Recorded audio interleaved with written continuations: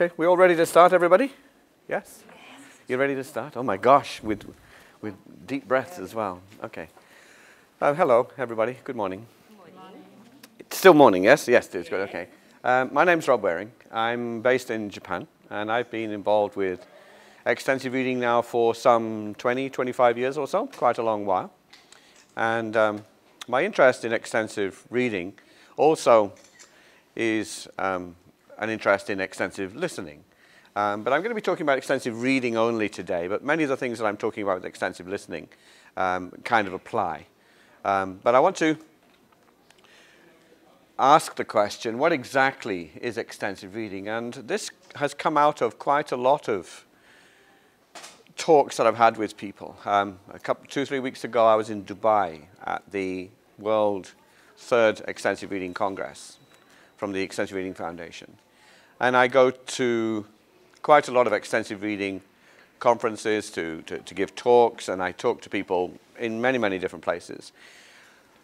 And what I hear is that there's a kind of a folk understanding of extensive reading. That is, we all kind of know what we're talking about, but when we get down to the details, we're not exactly sure. And one of the problems that we get is that the people who are talking about extensive reading don't always talk about the same thing. And I want to put forward the case that we need to be a little bit more careful about what we're talking about when we're talking about extensive reading. So let me start at the start where extensive reading comes from. So a potted history of extensive reading. These slides, by the way, you don't need to take pictures. If you want to take pictures, that's fine.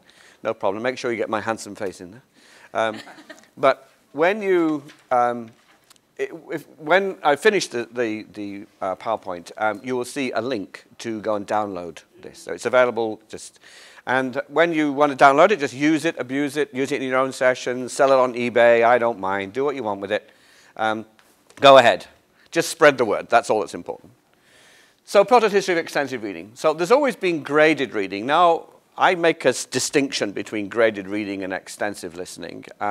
Extensive listening, well, historically, has always been connected with an educated person. If you look back at the literature where people say extensive reading in the 1920s, 1900s, 1930s, what they refer to is reading widely, particularly the classics, Latin, Greek, French, English literature, French literature, reading some science, reading some physics, reading all kinds of different things. That was extensive reading, mostly in first language. So extensive reading has that meaning still, which is read a lot. We're all familiar with reading a lot.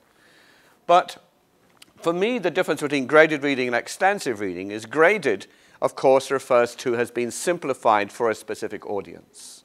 So we might control the vocabulary, we might control the grammar, we might control the plot, so that reading is at various difficulty levels. So extensive reading and graded reading for EFL generally tends to be much the same thing. We can swap the terms over. But there is a distinction that extensive reading can include native materials as well. Graded reading, by its definition, cannot, because, of course, it's specifically for second language or foreign language learners. Anyway, going back, the basal reading series, the early reading series, were developed by people called Ogden, Michael West, maybe you're familiar with, Hornby, Palmer, who was in Japan for quite some time. And West's supplemental readers were amongst the first graded readers that were written with a controlled vocabulary.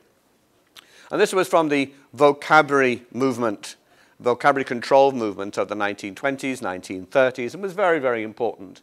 So people like Ogden and West both came up with word lists of limited numbers of words which students should learn, and I'm sure you're familiar with those. But there were main principles behind Michael West's work, which was use only previously met words, yes, which is a principle we have for extensive reading, graded readers. Extra practice.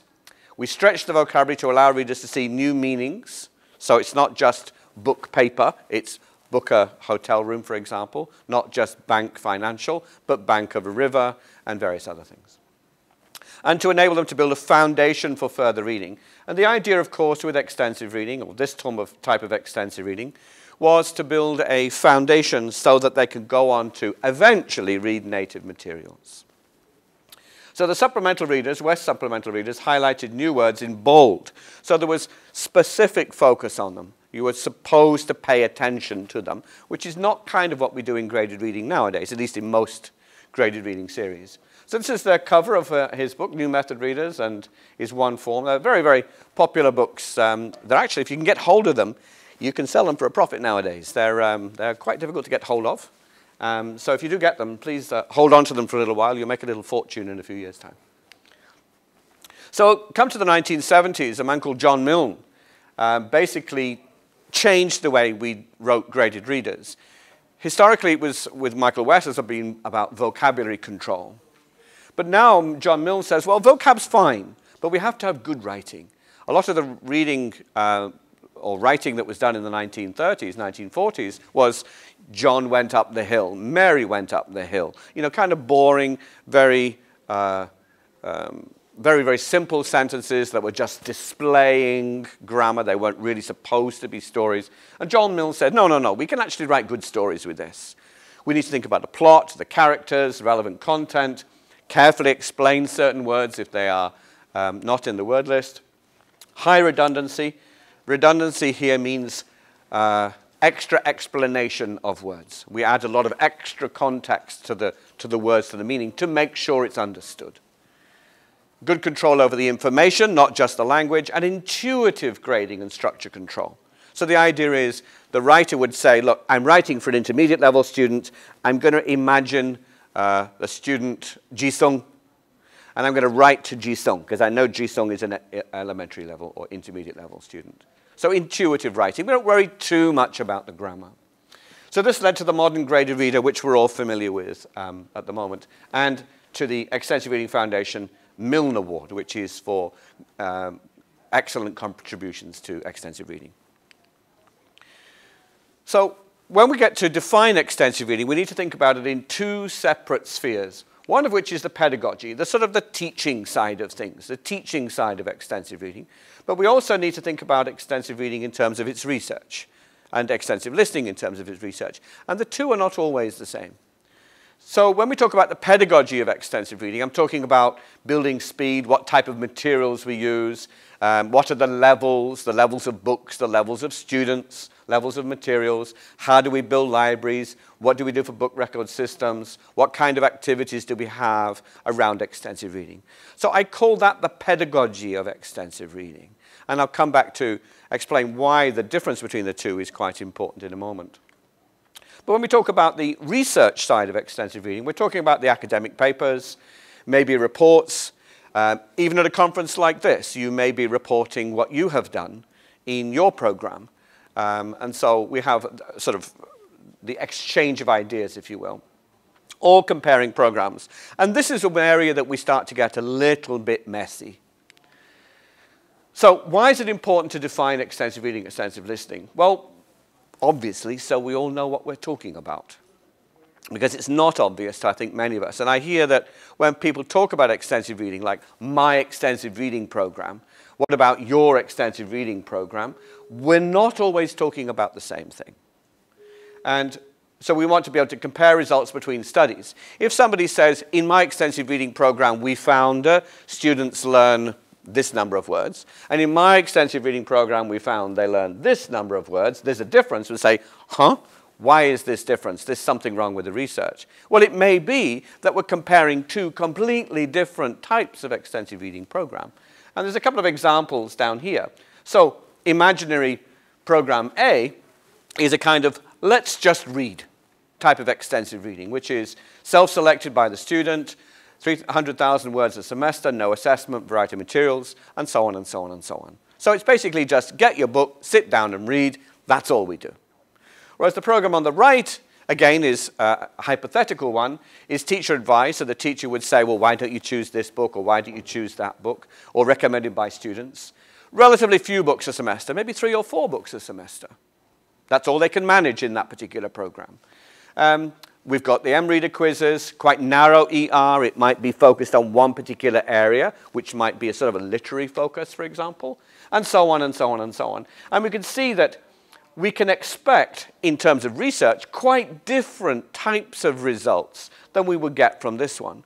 But typically, we're not careful enough about explaining the difference between the two. And that's why it becomes very messy. That's why it's very difficult to follow the research and get your head around exactly what we mean by extensive reading.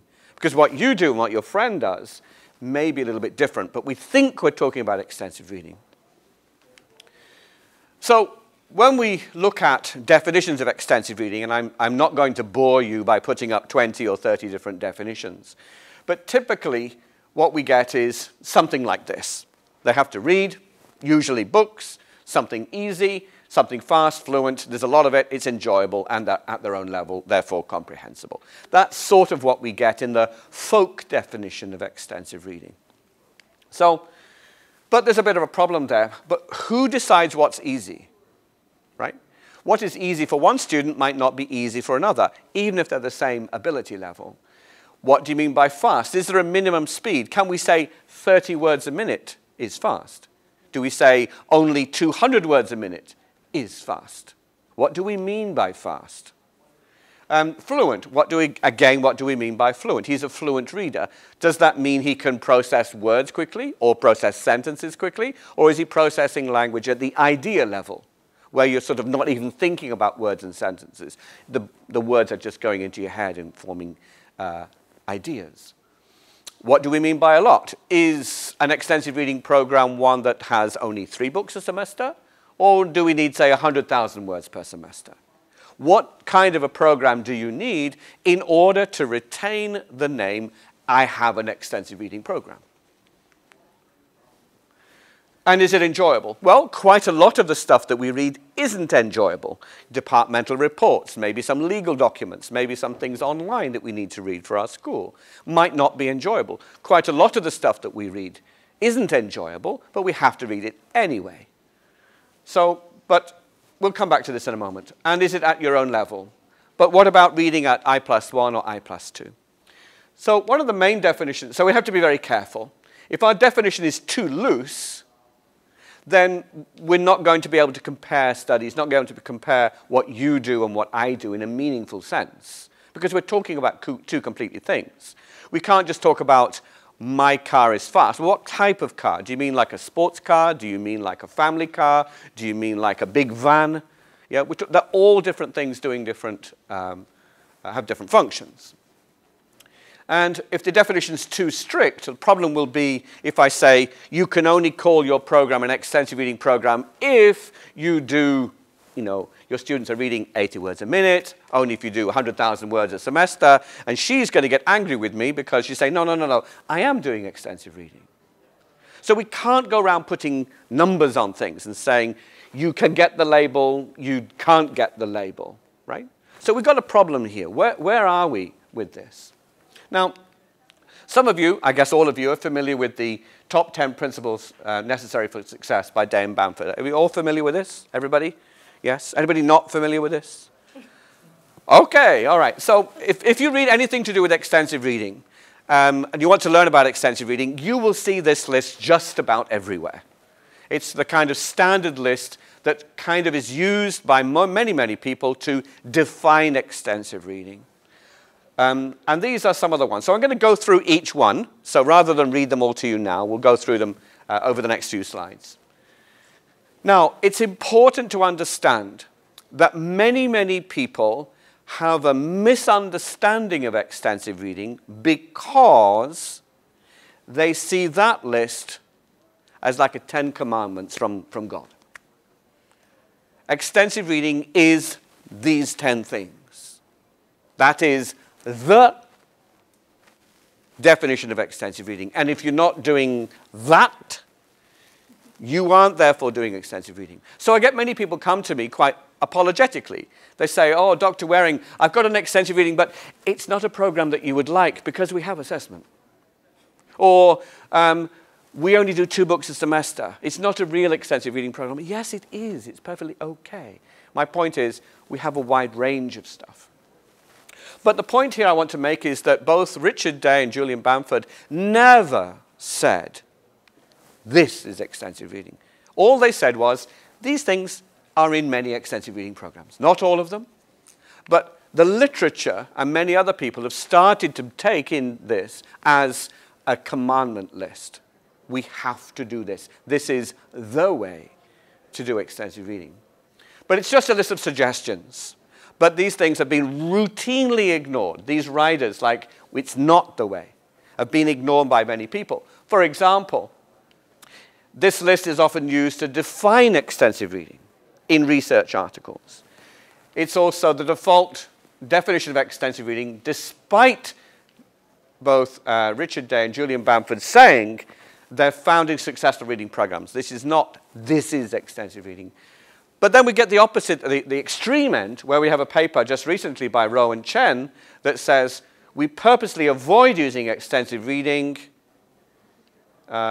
This was because we did not investigate whether the participants had followed any of the top 10 principles of ER, meaning we can't call it extensive reading unless these things are all in place. So we have few people coming out now with this very closed idea of what extensive reading is. So let's have a look at them. The ones in red, basically, I think we can all agree with in almost any definition of extensive reading. Yes? And let's go through them. Those are the red ones. Reading is easy. Variety of reading material on a wide range of topics. Learners read as much as possible. I don't think anybody can disagree with that. But we wouldn't want to say only books. We want to have all kinds of materials. It could be web pages. It could be articles. It could be basically anything that you understand.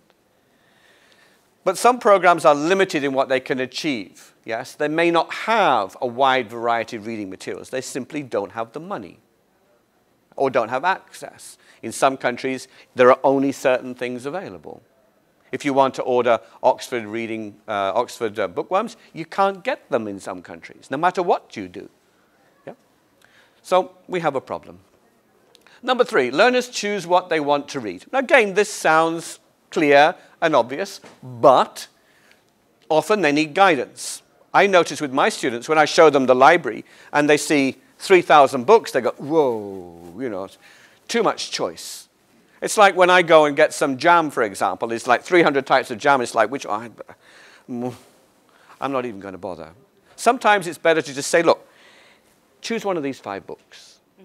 It's a lot easier sometimes for the students to have that rather than all this choice. Just like, what they do is they tend to, like, because they're so overwhelmed by the choice, that maybe what they will do is they will choose badly.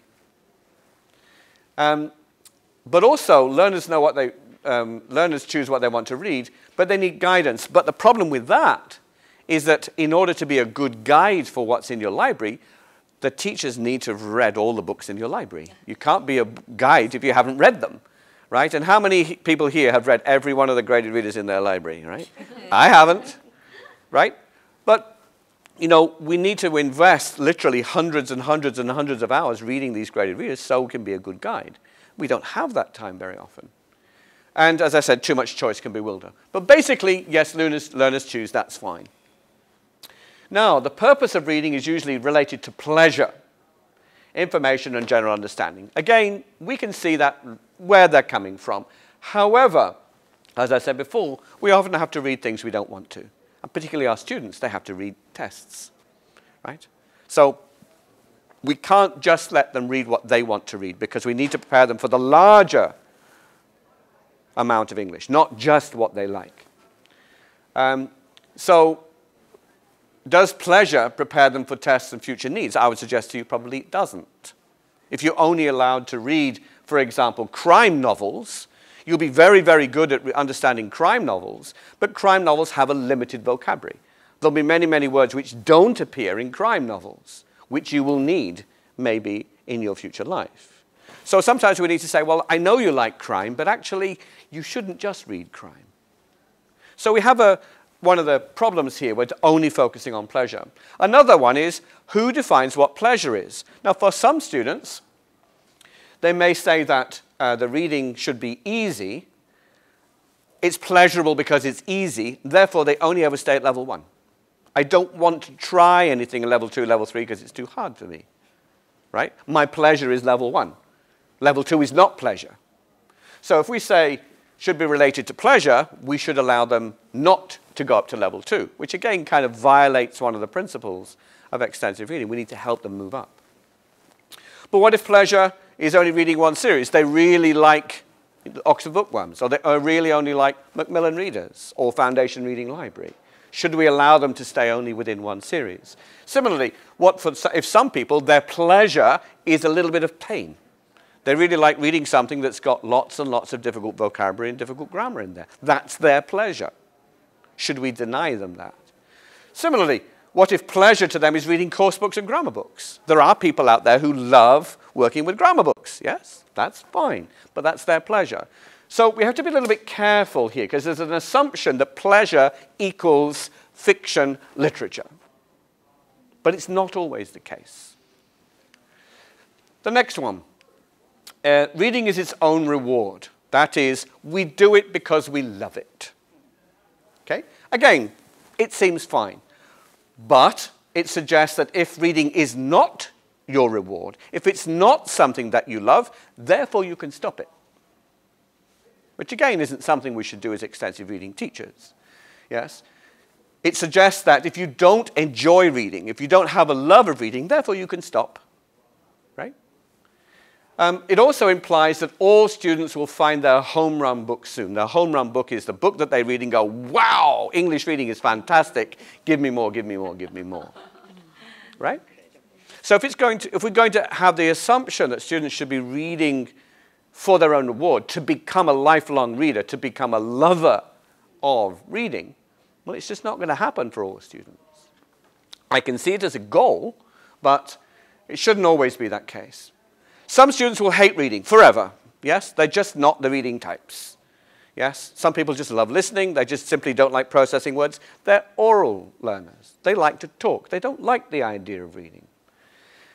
And the other thing, too, is it suggests that assessment is unnecessary. This is a big point here. If reading is its own reward, it's saying that you don't need to assess the reading, because what we're trying to do is to build lifelong readers. But that denies the opportunity for some programs to assess their students, and sometimes it's really important. In some institutions, they want to know how much has been read. They want to know who's been doing the reading. They want to know how many words students have learned. They want to know what the comprehension level is. They need to know. They may need to know for grades, for example. So there's a conflict there between the two. If we do it only for its own reward, it kind of denies assessment. And many of us use some form of assessment, whether it's how many pages per semester you use, or how many words that they read, or comprehension tests, or M-reader quizzes, these types of things. Many of us use comprehension. So there's a bit of a conflict in Principle 7. Principle 6. Principle 7, reading speed is usually faster than slower. Again, it makes sense. The faster you read, generally, your comprehension goes up. Why? Because you're reading at the idea level of reading rather than reading sentences and sentences. When you read quickly, you see more words in one eye movement. And therefore, you're more likely to be reading with ideas rather than with individual words. So it makes sense that reading faster is better. But some people prefer to read slowly. That's their preference. They like to read slowly. We all know learners who want to know every single word. If they don't get it, they're in the dictionary. That is their preference. That is their style. Now, clearly, we need to get them out of that at some point. But if that's their preference, we've got to be, aware of that. But also, there are some things that we need to read, but we must read carefully. Right? If you want to read a long academic report, for example, we read it very carefully, sometimes reread sections that we don't always understand. Legal documents. You're not going to skim read a legal document. You're going to read it very carefully. And again, students would be focused on needing to do that as well. And in some programs, if we have reading circles, students are given different tasks to do. One of them might be the word collector. Another one might be a culture collector or something like that, right? So people don't always read extensive reading materials in a fast, fluent manner. They read them for different purposes. And we should be flexible enough not to focus only on speed, but to allow them to be able to read for many different purposes. In Principle 8, reading is individual and silent. Well, This denies the importance of sharing. If it's supposed to be individual, I shouldn't therefore be sharing my reading with you by telling you what I do or writing a report. Yes? It should be internal. It's all about me. And it should be silent. I should be reading silently. Now, this assumes that all the students need is in their own heads. They don't need anything from outside. Therefore focuses them inwards and outwards. But it kind of denies buddy reading, that is, shared reading. We read one book together. Or book clubs where you would share your reading. If it has to be individual, that's the opposite of sharing in things like book clubs. Reading while listening leads to a lot more vocabulary gains than reading only.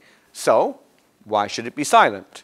If listening while reading is important, then the silent notion is somewhat denied. And reading while listening is very powerful because it aids listening practice.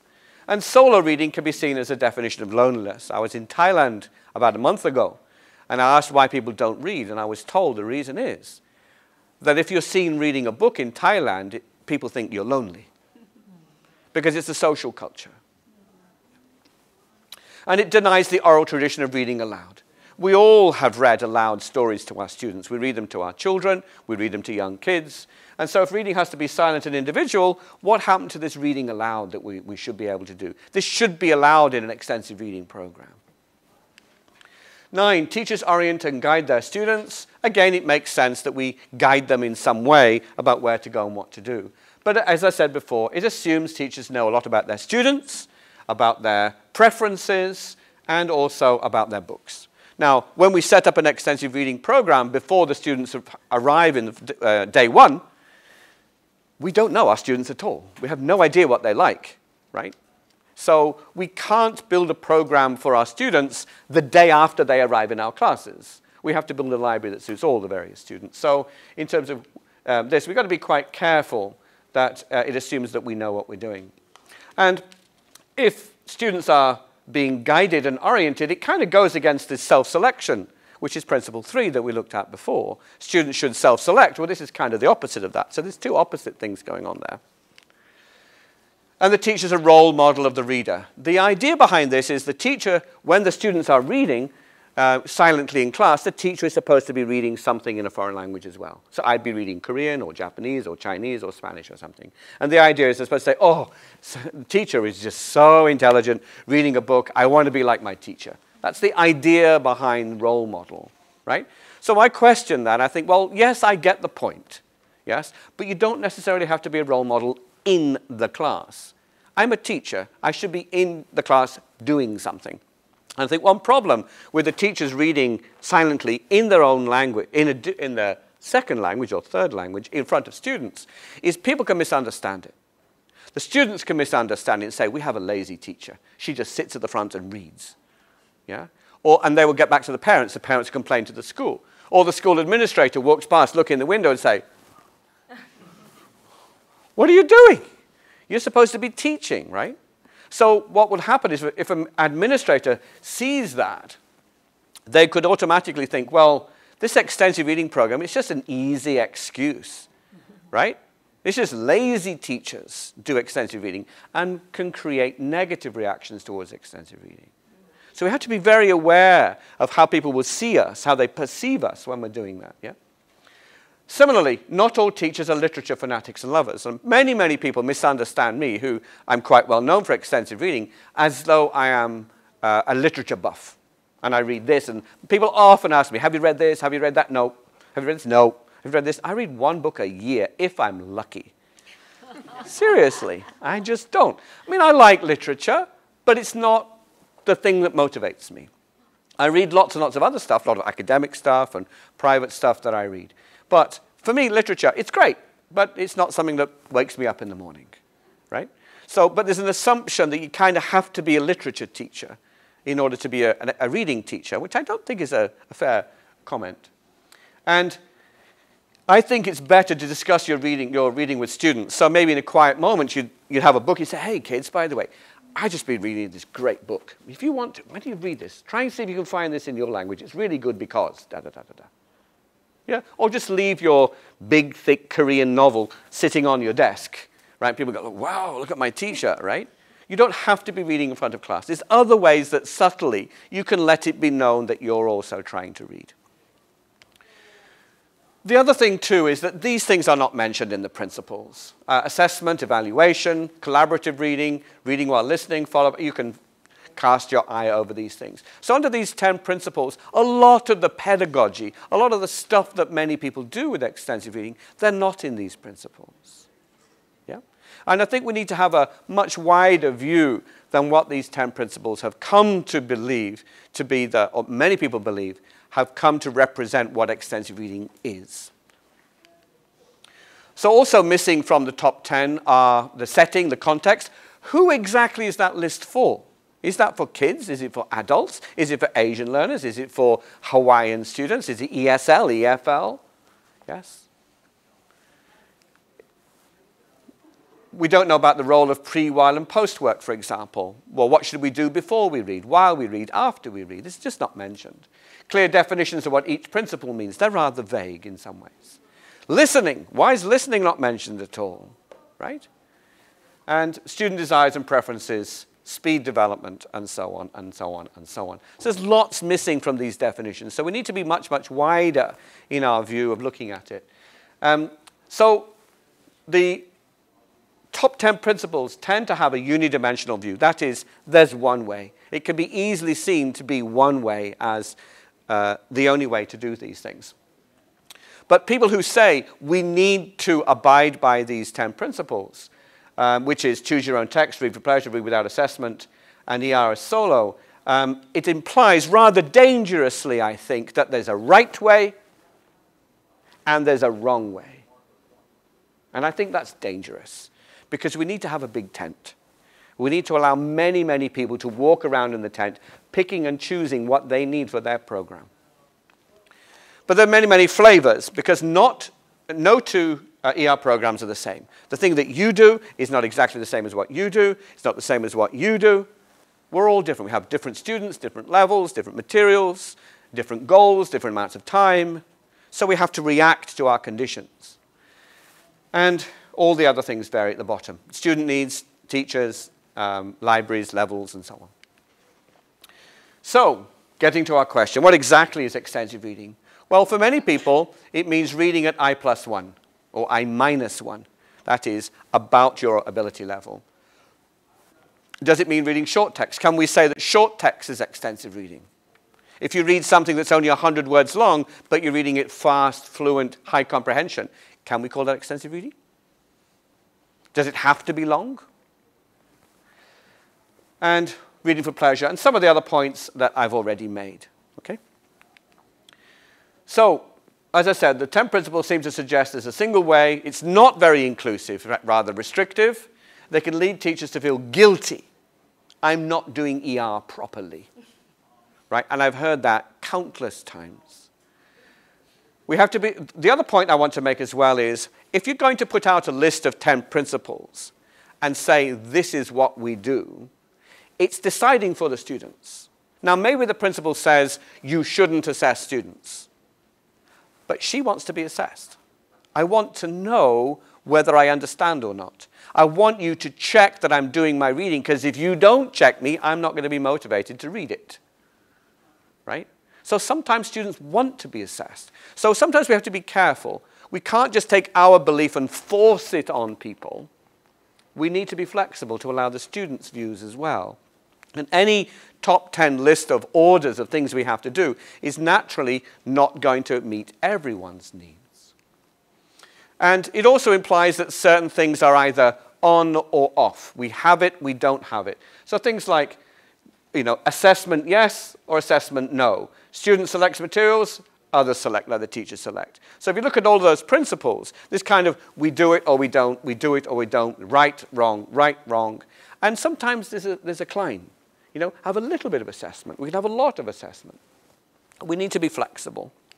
So the common features of any ER program. I think if we're going to call a program extensive reading, we need to identify what we mean by that. And for me, a universal principle is that students should be reading something quickly and enjoyably with adequate comprehension, so they don't need a dictionary. R-E-A-D. And if they're doing that, largely I would say they're doing extensive reading. But, and this is a big but,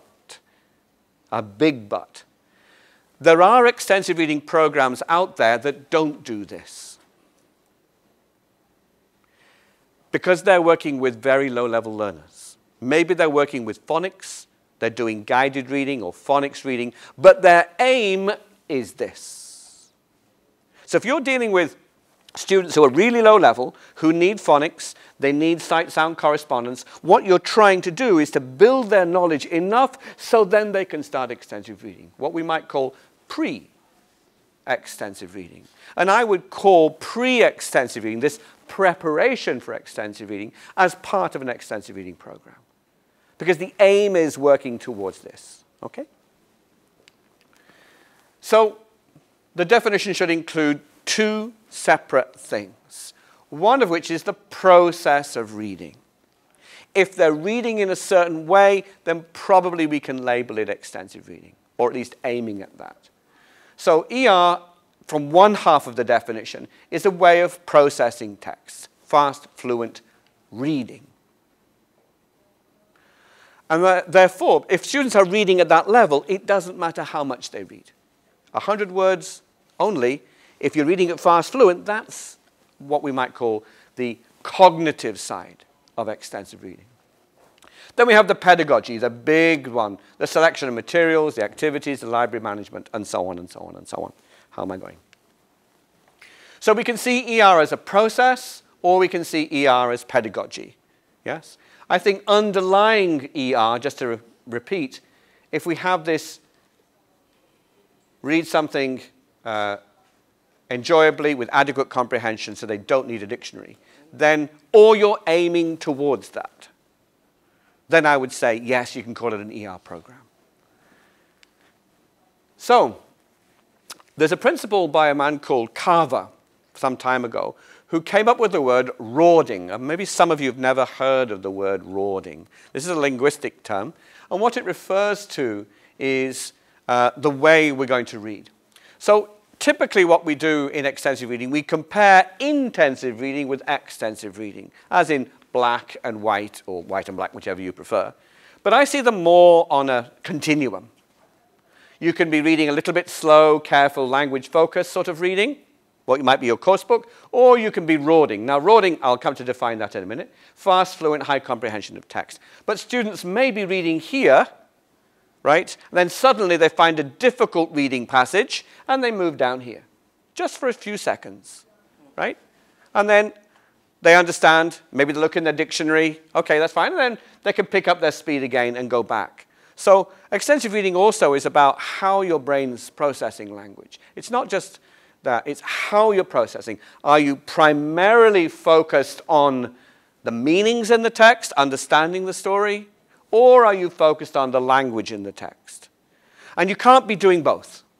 So within half a second, your brain can switch from here to there. Read, read, read, read. Huh, what's this word? I don't know. Okay? So you can jump from one to the other. So extensive reading, intensive reading, from a cognitive perspective, is something that you can change in a millisecond. Okay? Now, the pedagogical side of extensive reading, what materials we use, graded readers, we may say we use those for extensive reading rather than a course book. So rauding is a term very similar to READ, which I explained before. It's the optimal reading rate for comprehension, and one of which there's lexical access, semantic encoding, and sentential integration. Basically, that means if you're reading fast, fluent, you understand the words, and you understand the sentence without really thinking about it, then you're rauding, you're fast, fluent reading, READ, as I said before. And going back to where we were before, this distinction between cognitive, ER as process, and ER as pedagogy. I think I want to make that distinction there, okay? So we need a big tent. We need to have a tent that allows many, many different flavors of extensive reading. We need to accept many students are not brought up to be responsible for their learning. Sometimes we need to require them to do extensive reading. Encouragement to be self-directed learning is often ignored by many students in favor of clubs. So they have different choices for reading as well. Many students don't start with a home run book. We need to understand that it might take a few months, might take a year, might be never when students get that home run book. They may never find one book which magically switches them on to ER. We need to understand that it's hard to find time. We need to understand that some students will always be demotivated. Always be, because they just see, look, in my life, I'm never ever going to use English. I'm going to stay in my small little town in the countryside. My dream is to work as a shoe shop manager, and I don't need English. I'll never need English in the rest of my life. When I get married, have 2 kids, why am I learning English? What the heck am I doing all this English business for? I don't need it. My honeymoon will be in Korea. Right? And there are people like that, and we should respect that. Why should we force English on them? Of course. No, well, we should respect their decision. Their decision if they don't want English. Now, for example, maybe you're not interested in music.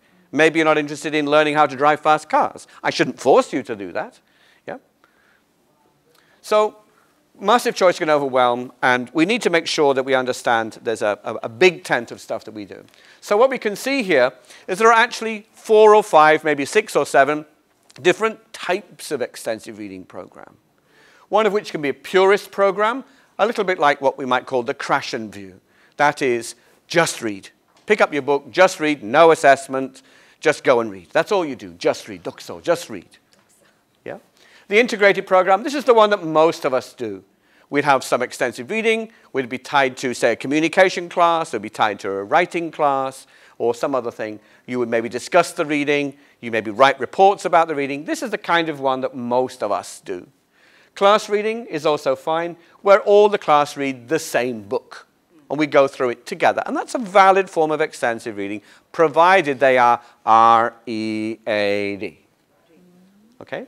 And ER is literature. Some people teach extensive reading as literature. So they might take the Bronte sisters books, or they might take graded readers by Shakespeare, or graded readers by some other famous author, and work through them. And lastly, particularly common in Japan is ER start with simple stories. You start from the very, very, very, very, very easy books, even if you have high-level ability. So it means there's different types of programs, each with different aims, different levels of involvement for teachers. And some programs can adopt 2 or more different types. So some of the time you might be doing class reading, and some of the time maybe that you're doing, say, the integrated style. And some of the time a free reading program. And some programs are easier to start than other ones, and some are more difficult. And each time is scalable. You can grow them, either from one class to a whole school level, or to maybe a district. So this is a kind of a table of these differences between the classical forms, the integrated, and so on and so on and so on, and what kinds of things that you do there. I don't really have much time to sort of let you dwindle over that. I've got only 3 or 4 more minutes or so. But what I want to do is to stress these core elements. A core element of an extensive reading program should be aimed at, even if you're not doing it yet, even if your students are not ready for it yet, your aim is to help them to build fluency, sustained comprehension of text, large volume material, reading over extended periods of time, and texts tend to be longer. As I say, even if you've not achieved this yet, if you're aiming at that, then fine. The big tent view says, yes, you're doing extensive reading. But we have to be very careful. We shouldn't go around dictating to people and saying, you have a program and you don't. That's unhelpful. That's not nice. I don't want to take the label away from anybody. What I want to do is to try to help people understand that there's not one form. There's so many different forms. And it's okay to do different forms. Don't feel guilty. Don't feel you need to apologize because you're not doing it well. We shouldn't specify speeds or volumes or so on. And I've mentioned this point before. Some ER programs may not yet be doing extensive reading. I was in Osaka recently helping the Osaka Board of Education. They've got an ER program. It's all pre-ER. It's all phonics level material. That's all they can do. That's the level of their kids. But I would still say that's part of an ER program. So, when we're talking about extensive reading, this is coming to the last 2 slides, we have to be careful what we're talking about. When we're talking about extensive reading, we could be talking about a different level, a different stage of learning. We might be talking about a different volume, whether we have assessment or not, a different type of extensive reading or not, whether the age, and so on, the speed. All of these things are variables. So when we're talking about my ER program, which one are you talking about? Which combination of these 40 or 50 different combinations of ER programs are you really talking about? And we need to be quite careful when we're talking about my ER program. My ER program isn't helpful enough, particularly for research papers. So these are examples. What you could say, I have an early reading kids pre-ER program. It's clear what you're doing. Or I have an adult fluency-based, high intermediate, assessed, integrated, high-volume ER program averaging 100 words per minute. Clearly understand what you're doing. Or I have a purist, teen, elementary level, medium volume, non-assessed fluency ER program averaging 90 words a minute. Yes. And if we start using these, if our community can start to use these type of labels, it would be a lot easier for us to be able to compare what you're doing and I'm doing meaningfully. So, how about you? If you have an extensive reading program, which combination do you have? Would you like to just talk to a friend? We have about a minute or so. Okay? Or do you have a combination there? What do you do? Okay. So, as I said, this PowerPoint is available to be downloaded if you want to have a look at it. But the takeaway message from today is, please be careful when you're talking about my ER program. Try to be a little bit more specific, because then the other person kind of understands what you're talking about. Share that table that I mentioned before, yeah? So in conclusion, extensive reading is multifaceted. It's not just 10 principles. There's a wide range of stuff that you can do. For pedagogy, we should have a big tent. Allow basically any form of contribution, any form of combination of materials, provided a lot of READ going on. Read fast enough that's enjoyably adequate comprehension and don't need a dictionary. But for research, let's be really careful. Because what we do here is people having research, things like, my students read graded readers. My extensive reading program, da-da-da-da-da. But we have no idea what level they were reading those graded readers. Just because you're reading graded readers doesn't mean you have an extensive reading program, because they could be reading them intensively. So for research, it's important to have speeds. Yes? Tell us how fast they were reading, how much their comprehension level was. So, thank you very much. This is the slide if you want to find it. And if you want to find out more, please go to this site. It's now lunchtime. If you have a question, please feel free to come and talk to me. Thank you for your time.